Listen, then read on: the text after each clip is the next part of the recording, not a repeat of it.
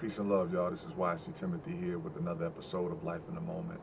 And today we wrap up the four-part series in Manhood. We're going to look at what it means to be unapologetically masculine. And it's important that we understand that the term masculine is not a social construct. It simply means male. Whereas if we look at race, and a lot of times people try to compare the two, if we look at what race means in the different races, those things are social constructs. But being masculine or being feminine is not a social construct. It's a matter of fact. It's a matter of being. And so um, it's important to understand that the masculine means male, and that because God created us, He has every right to dictate and determine and define, amen, what it means to be male, what it means to be a man, and what it means to be masculine. And so we'll see that in the Word today. So starting at Genesis, let's just dive right into it. Genesis chapter 2. Now I'm reading from the Amplified Bible. Genesis chapter 2, starting at verse 15. So the Lord God took the man He had made and settled him in the Garden of Eden to cultivate and keep it. And the Lord God commanded the man, saying, You may freely, unconditionally, eat the fruit from every tree of the garden, but only from the tree of the knowledge or recognition of good and evil you shall not eat. Otherwise, on the day that you eat from it, you shall most certainly die because of disobedience. Now, this is important that we unpack these verses here, because we can see what it looks like or what it means to be a man from the onset of manhood. So the Lord took the man, going back to verse 15. So the Lord took the man He had made, right, and settled him in the Garden of Eden to cultivate it. The reason that I can tie in the purpose of a man, or I can point from the Word of God and point to what manhood is because God created man. And so the one who creates a thing is responsible for assigning that thing its purpose. And so when God said, or when God did something in regards to mankind, in this situation, or in this case rather, He settled him in the Garden of Eden to cultivate and to keep it.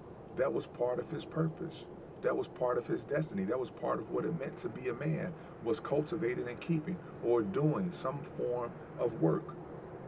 And the Lord God commanded the man. So then after He gave him the job, He gave him instructions on what to do. And more specifically, He gave him a directive on what to do. You may freely, unconditionally eat the fruit from every tree of the garden, but only from the tree of the knowledge or the recognition of good and evil you shall not eat. Otherwise, on the day that you eat from it, you shall most certainly die because of your disobedience. So the Lord was explaining to mankind that when you disobey me, you separate yourself from me. That's the essence of death. It's not the cessation of mortal life, but it is separation from God, you see. Separation from God. Verse 18, now the Lord said, it is not good or beneficial for the man to be alone. I will make him a helper, one who balances him, a counterpart who is suitable and complementary for him. God decides that, you know what? I created man to be in fellowship with me, and he's in fellowship with me. I'm guiding him. I'm leading him. I'm teaching him. I'm instructing him, amen, on how to navigate, right? On how to navigate this terra firma, on how to exist in this space that I have created for him. And so I have all the, yet because I've created him in my image, it's something about him that wants a relationship that I have to him. He wants to have a relationship to something else that is like him, you see. So it's that God to man relationship, but God recognizes that, you know what, just like I have man, I have a relationship with mankind, Mankind needs to have a relationship with another that is like him, not another that's not like him in terms of the species, but another that is like him. And so we see now the Lord said it is not beneficial. Verse 18, it is not beneficial, not good for the man to be alone. I will make him a helper, one who balances him, a counterpart who is suitable and complementary for him, or in other words, one that is like him, that can enhance his purpose, more specifically, that can enhance him in his purpose. You see, let's continue reading. Verse 20, Genesis chapter 2. Skip down to verse 20. And the man gave names to all the livestock, and to the birds of the air, and to every animal of the field. But for Adam there was not found a helper that was suitable, a companion for him. There wasn't a suitable companion for Adam, for the man. So the Lord caused a deep sleep to fall upon Adam, and while he slept, he took one of his ribs and closed up the flesh at that place.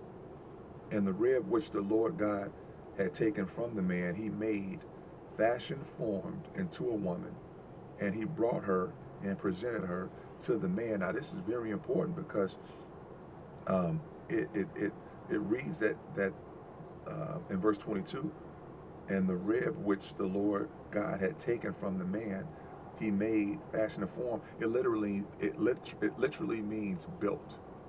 It literally means built. So he built, God built. Amen. Praise God for the built woman. Amen. Right?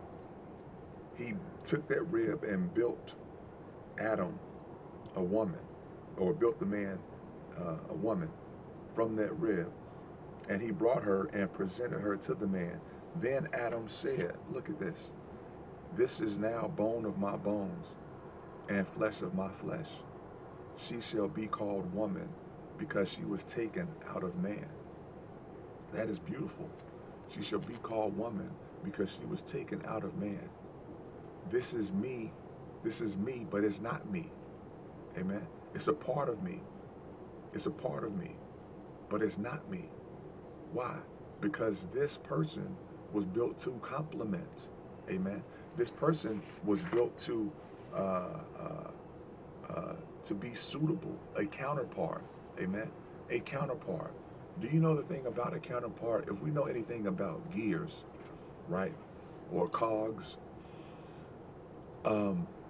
gears have to have counterparts in order to function and to function properly. If there's no counterpart there, then, and there's no connection, right? In order for there to be a connection, there has to be a space, and then there has to be a filler. And so what the Lord said when he saw man, he's like, man, there's some spaces in Adam that need to be filled.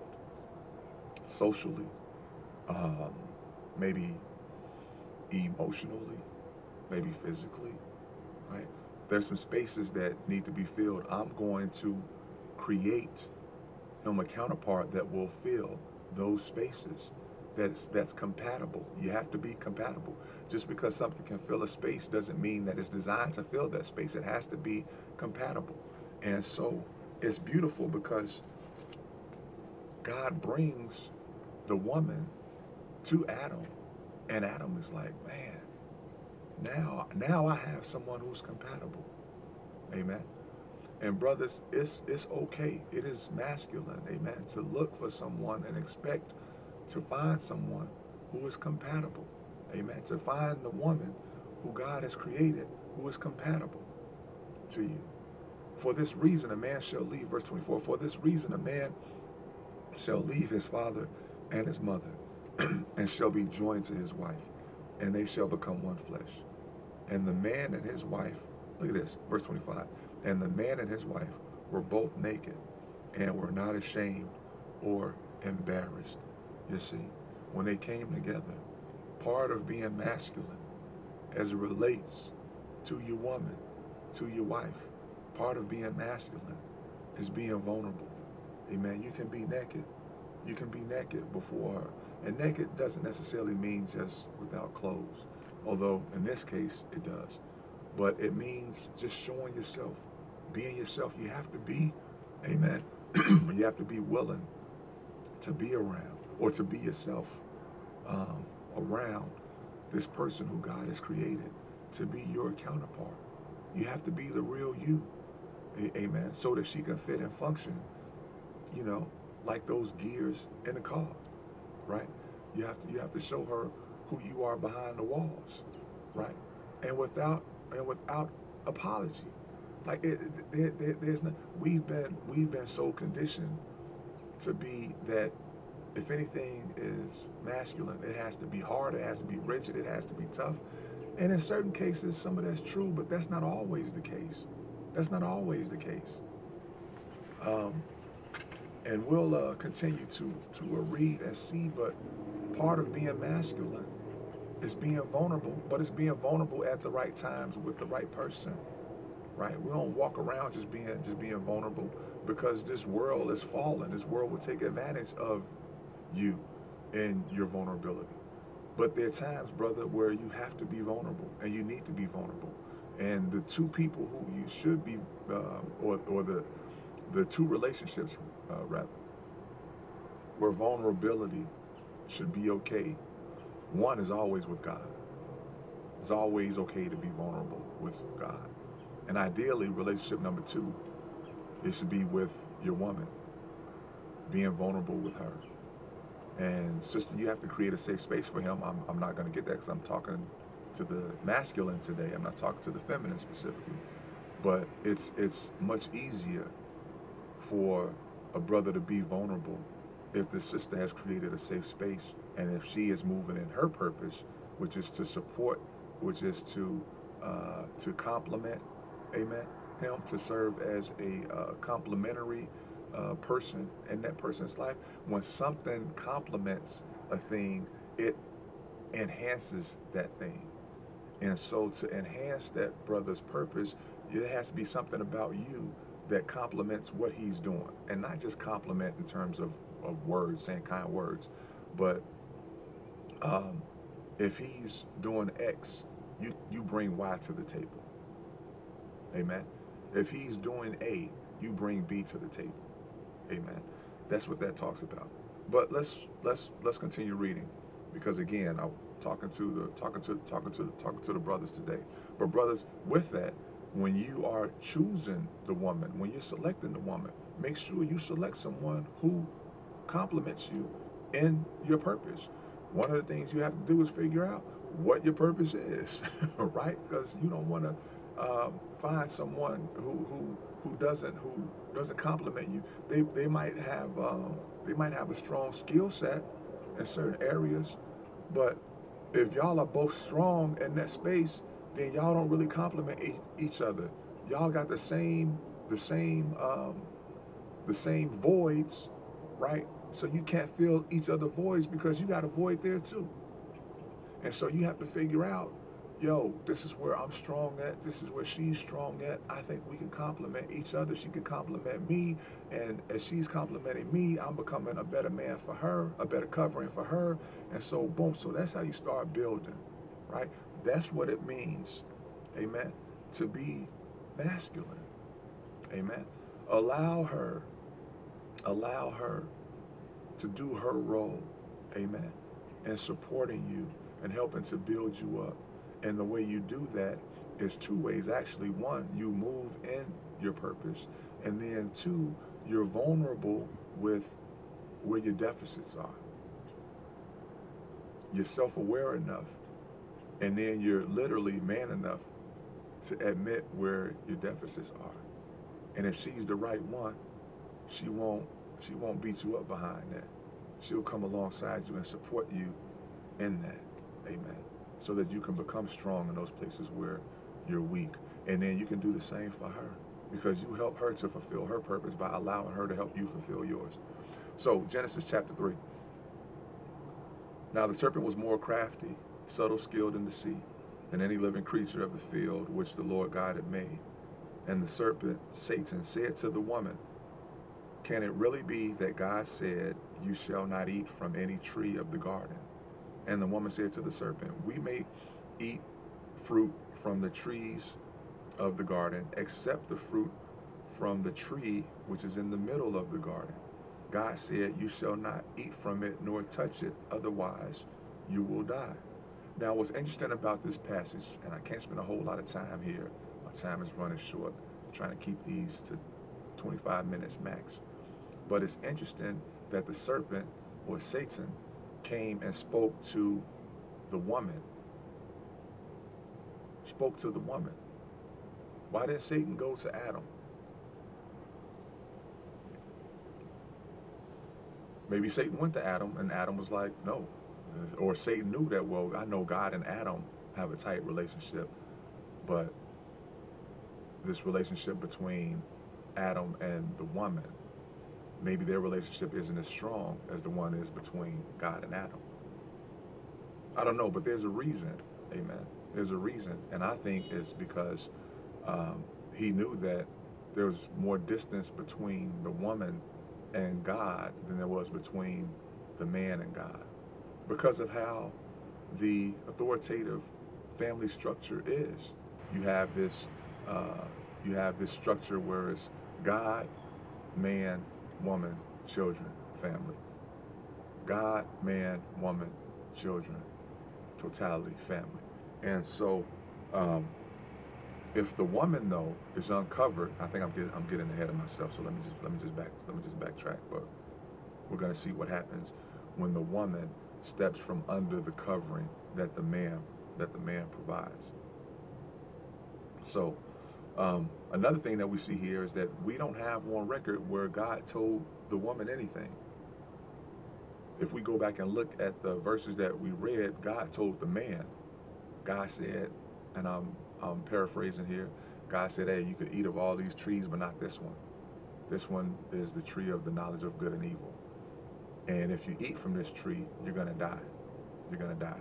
You're going to die, not because of the fruit, but you're going to die because of you've taken your will and willfully disobeyed me, right? You've distanced yourself from me by doing something contrary to what I have instructed you to do and designed you to do, right? I have designed you to be in relationship with me, yet you have to choose. In order for love to be real, it has to be a choice. And so you have to choose to love me through obedience. And when you disobey me, you separate from me. You have chose disobedience, so you have separated yourself from me, which is in essence death. And the further you go being separated from me, the more and more you die, right? And so, but when the serpent approached the woman, not the man, the serpent approached the woman. And then in verse 2, and the woman said to the serpent, we may eat fruit from the trees of the garden, except the fruit from the tree which is in the middle of the garden. God said, you shall not eat from it nor touch it, otherwise you will die. But the serpent said to the woman, you certainly will not die, for God knows that in the day, for God knows that on the day you eat from it, your eyes will be open. That is, you will have greater awareness and you will be like God, knowing the difference between good and evil. One of the main reasons why God told Adam not to eat the fruit of that tree of the knowledge of good and evil is because God had only intended, for them to experience good and not evil. Good and not evil. And look at this, verse 6. Going somewhere with this, y'all. And when the woman saw that the tree was good for food, and that it was delightful to look at, and a tree to be desired in order to make one wise and insightful, she took some of its fruit and ate it. And she also gave some to her husband with her, and he ate. Now, look at this. And when the woman saw, now first of all, look,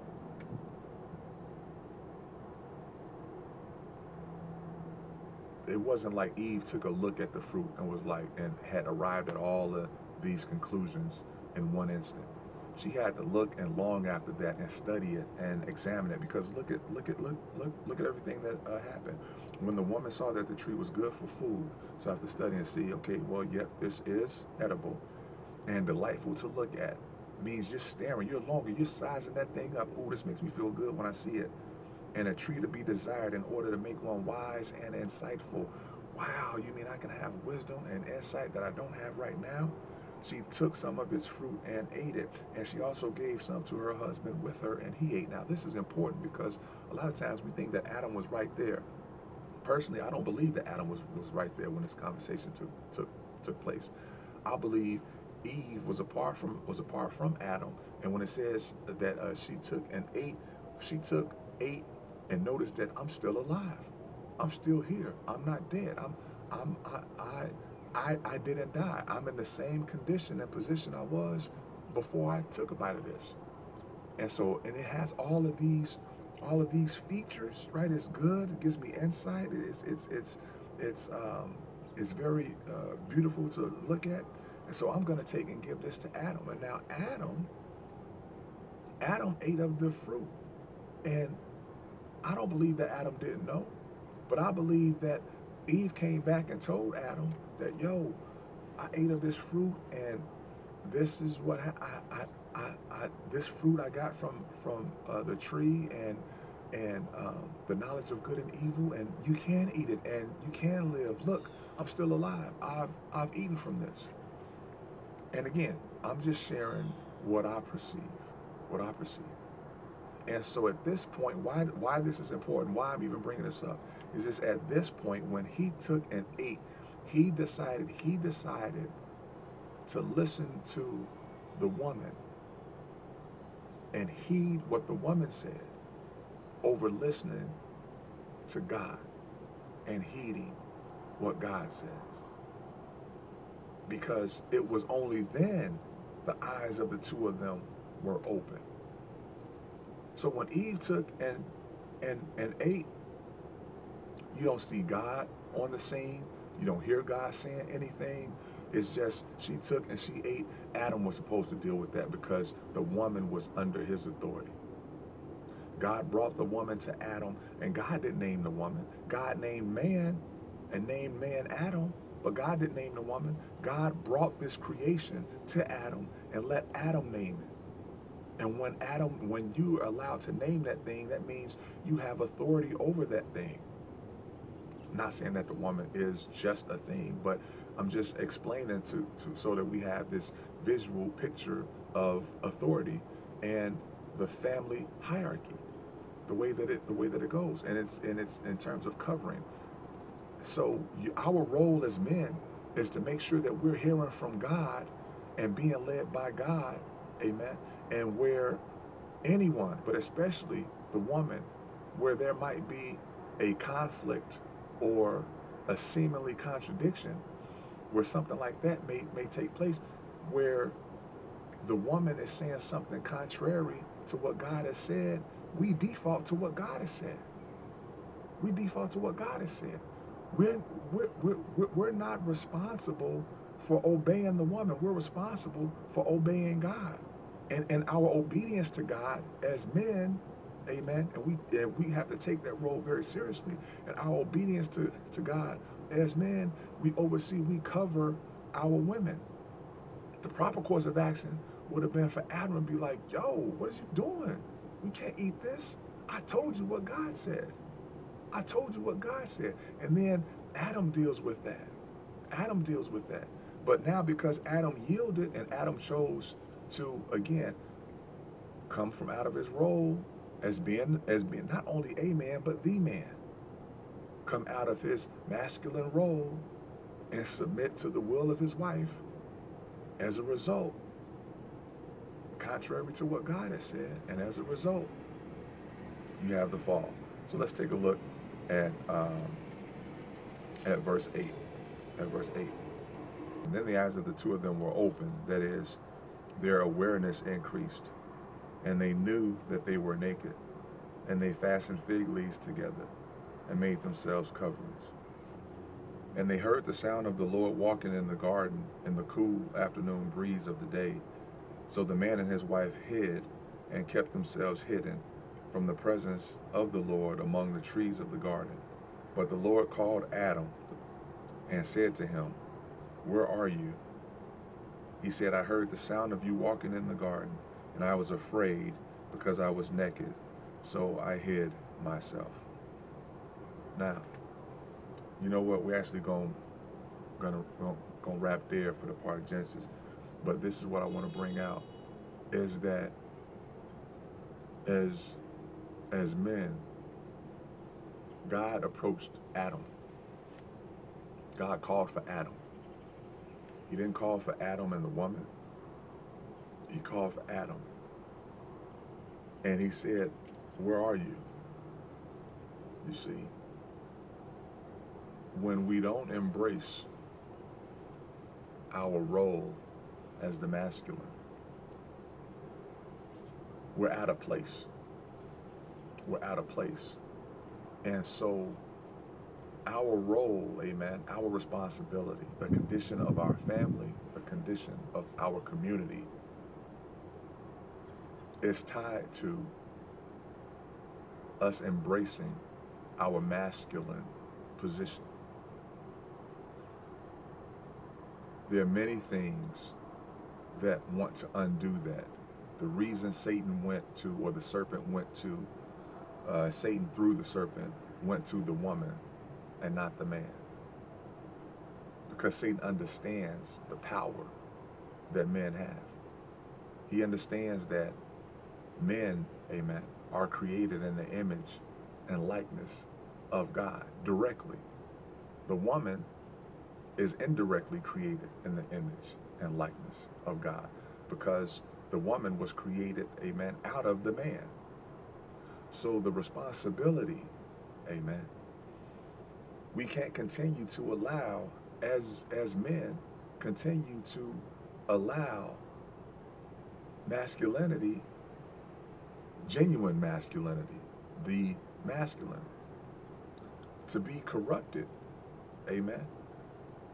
And I'm not talking about, this abusive, where the masculine is, I'm gonna make this woman do this, I'm gonna make her, it's like, no, you can't do that. That's not being masculine. That's being a bully. This woman, you complain that, man, this is the woman that you accepted her. You accepted her as your wife. You don't go around complaining. Just you better go to God. Go to God and ask for help and wisdom and how to deal with her.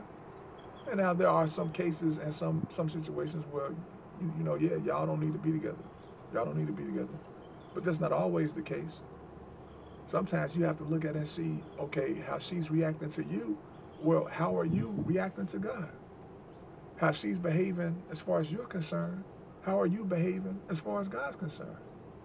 Because that's oftentimes the connection. There's a correlation, is what they call it in the social sciences, where there's a positive correlation of the more I submit to and obey God, the better my relationship is with my wife. Amen. Being masculine, y'all, is taking responsibility. Being masculine is not taking advantage. Thank you, Holy Spirit. Being masculine is not making her get up and earn all the money and you spending all the money. You staying home. You got these bright ideas on investing, and yet you're not doing anything to bring in any money to invest. She's going out. She's working hard. She's taking care of the needs of the children. She's taking care of the needs of the household, and you staying at home playing video games. You staying at home eating up all the kids' food, eating up all of the cereal. You know what I'm saying? And want to tell her, and then got the nerve to know a little bit about the Bible and say, woman, submit. And she has the responsibility to submit to you. She has that responsibility to submit to you. But you also, you have the greater responsibility of submitting to God. Because as the man, what is really masculine, amen. This is why this word submission, we've been mistaught on its importance. We have not been properly educated on the power of submission. The power of submission. First of all, to submit takes power. You have to have enough control over your own will to take it and submit it to the will of another. And so when we as men, when we flex, when we take our will, when we flex, amen, strength, control over ourselves, and we submit that to God, that's powerful. And in doing that, amen, we are rightfully aligned with God so we can experience the fullness, amen, of life that God has for us. And part of that fullness in the family structure is that we experience, amen, a submitted wife. Because we have sown submission in our obedience, we can go to God, amen, and expect submission, amen, and expect to reap submission in our role as men, amen. Don't apologize for that. Don't let society tell you that that's passé. Don't let society blur the lines between masculine and feminine. There are clear distinctions. They're two very different things, two very different beings, yet the same at the same time. Amen. They are two men and women rather, or the man and the woman are likely very different. They are likely very different. And that's beautiful. That's the counterpart. Amen. That's the complement. Amen. But if you want to be a real man and you want to show what it really means to be masculine, then you got to submit to God.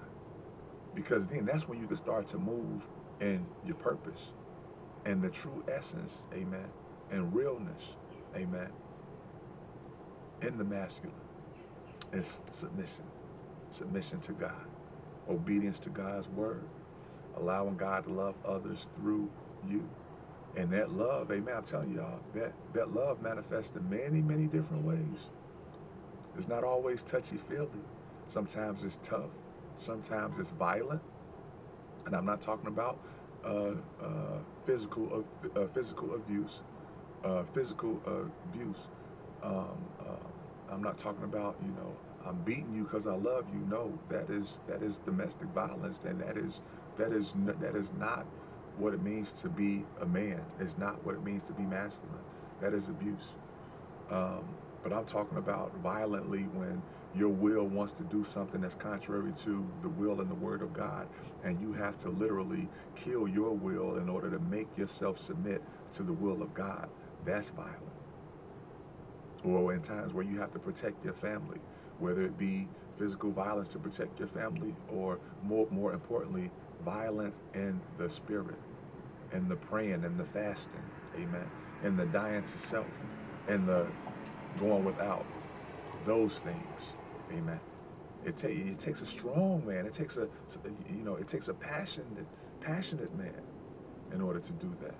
But you do that for the good of your family. You do that for the good of your household. You do that, amen, for the good of your relationship with your God, the Most High God, amen. Hallelujah. Heavenly Father, in your mighty, matchless name, Lord Jesus, we just come before you, Lord God, and I pray that your word resonates with the listener today. I pray, Heavenly Father, that we, as men, be unapologetic in our masculinity, true masculinity, as you have defined the masculine, oh God.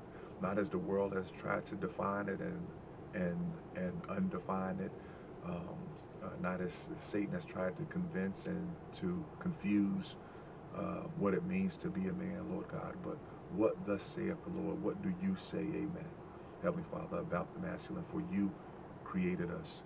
You created man. So, Lord God, I pray that we would seek you and seek your wisdom and what it means to be a man. And then we would be doers of your word, and we would do that which you have shown us to do. Oh, Lord Jesus, I thank you. I thank you for each and every person that's watching today.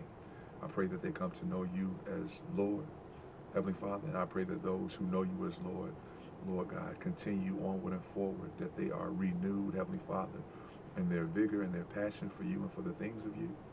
And it's in your blessed and holy name, Lord Jesus, that I thank you and I pray. Amen.